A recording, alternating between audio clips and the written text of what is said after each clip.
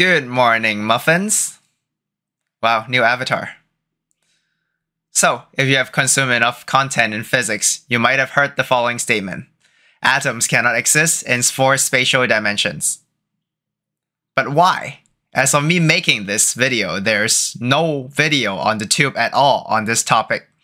Surely physics still works the same when you just add one more number to all your vectors, right? Well, it turns out it's more complicated than that. Firstly, recall what an atom looks like as you have learned it in school. Negatively charged electrons orbit a positively charged nucleus according to the laws of electromagnetism, just like how planets orbit stars per the laws of gravity. Then we learned that, well, actually, this is wrong, because if it is the case, since electrons experiencing acceleration will emit electromagnetic radiation and lose energy, it will lose more and more energy and finally fall into the nucleus. So actually, they form a cloud of density around the nucleus because of our Lord and Savior quantum mechanics. Well, hold on to that for a bit now. At the same time, you might also learn that for both gravity and electromagnetism, the force of attraction is proportional to 1 over the square of the distance between the two bodies. So you might think the force of attraction just works the same in higher dimensions. Well, actually, that would be wrong. So, why does gravity and electromagnetism follow the inverse square law in the first place? Here, we'll directly cite this law discovered by our pal Carl Friedrich Gauss. Gauss' law. The net electric flux through any hypothetical closed surface is proportional to the net electric charge enclosed within that closed surface. Now, at this point, I'm pretty sure this statement has zero meaning to anyone outside of physics or electrical engineering department, so I'll explain it in YouTube English. The charge is easy. It's just the value of the electric charge of the thing inside the surface, with the plus or minus sign. Then the electric flux through the surface is just how much pulling power, well, or yeeting power if the charges are the same, our nucleus here can exert on the entire surface. As the size of a 2D circle expands, its perimeter increases proportional to the radius.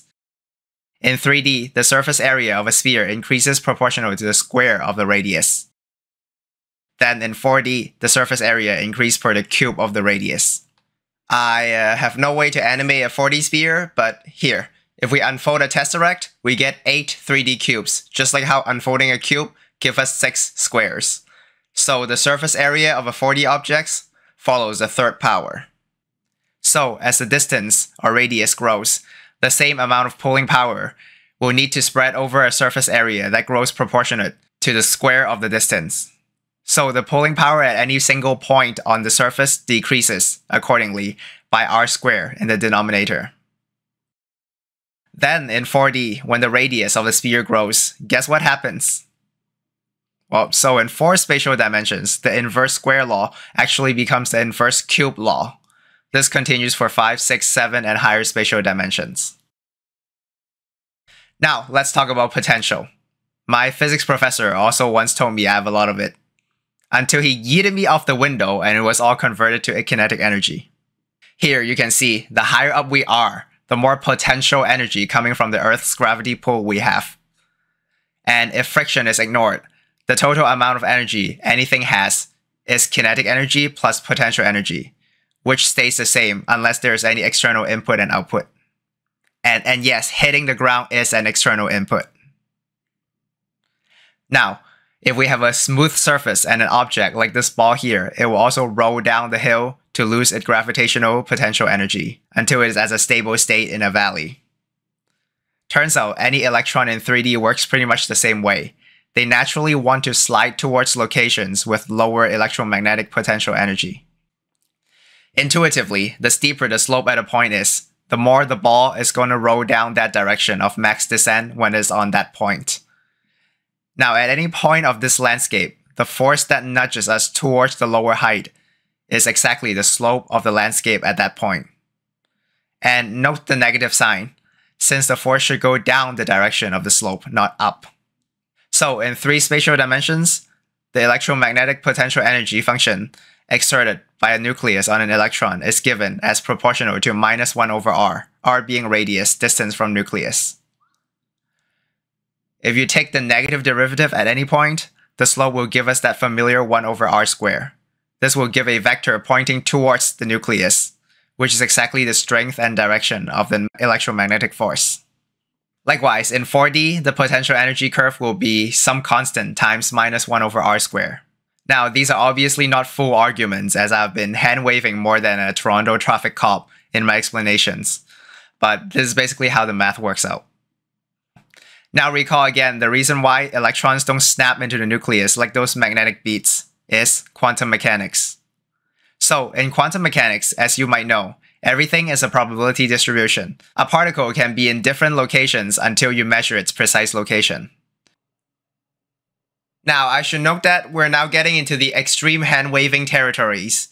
Most of the stuff I say from here on are watered down and definitely not how actual physicists present the relevant math equations.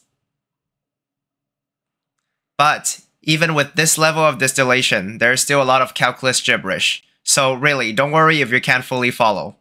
All you need to do is absorb the overall ideas. Formally, a particle exists as a position wave function mapping spatial location to a complex number. And if you multiply it by its conjugate, it gives a probability distribution of where you can find it and by what probability. The integral of that distribution over all of space must be equal to 1, as you should always be able to find that particle somewhere. Just like how classical objects move along a potential energy field, how a wave function changes over time is dictated by this differential equation. Don't worry if you don't understand them, it takes me years too. Here, there are these two terms, kinetic energy and potential energy, just like what we learned in classical physics. The solutions of this differential equation forms a set of basis states, where any physically possible wave function is a linear combination of them. You know how every sound wave can be separated into a combination of sine waves using Fourier transform? This is the same idea. But note that different potential energy landscapes have different basis state sets.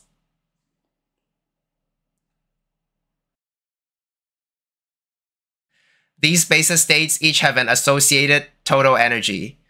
All other possible states are linear combinations of them and will have a weighted average as its total energy.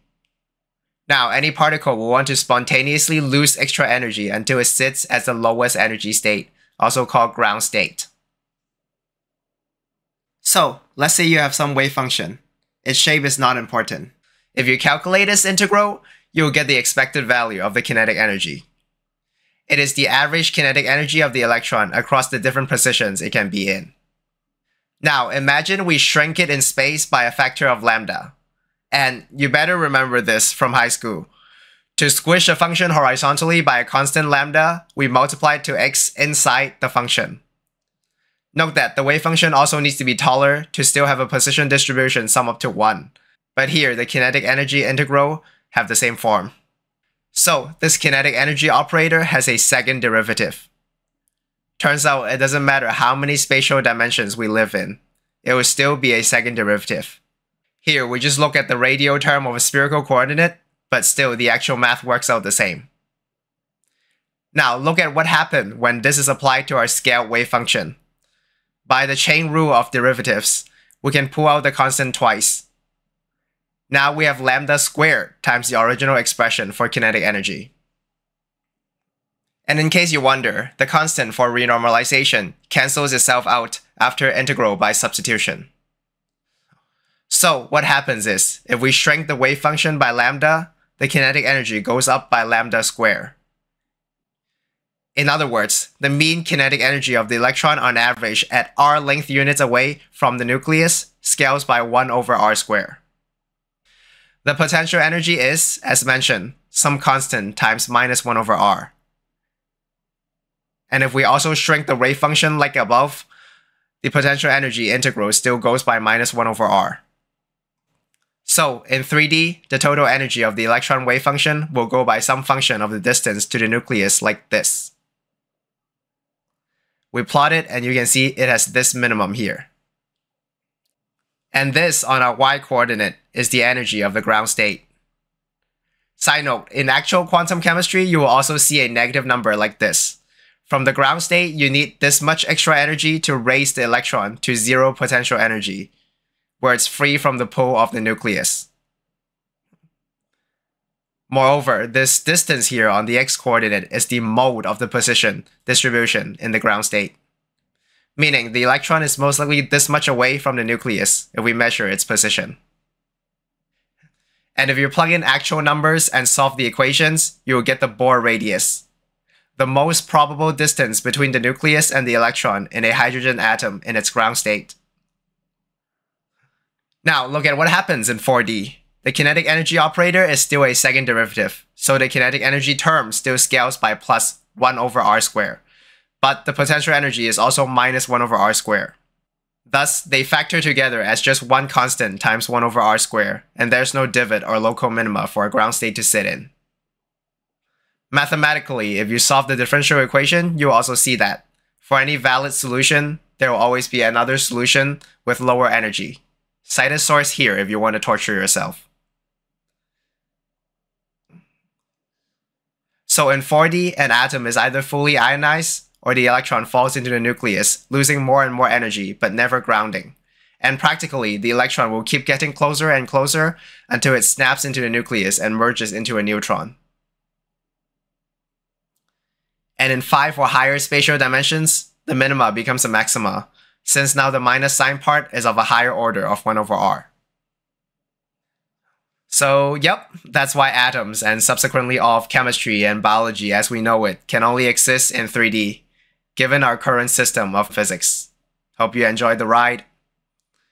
Now of course, if there's ever is a 4D universe, they probably have completely different systems of physics to still create complex life. But that's a story for another time. If you liked the video, give a like. If you don't, leave a comment telling me how I can improve or what you want to see next. Subscribe if you want to see more. See you, nada!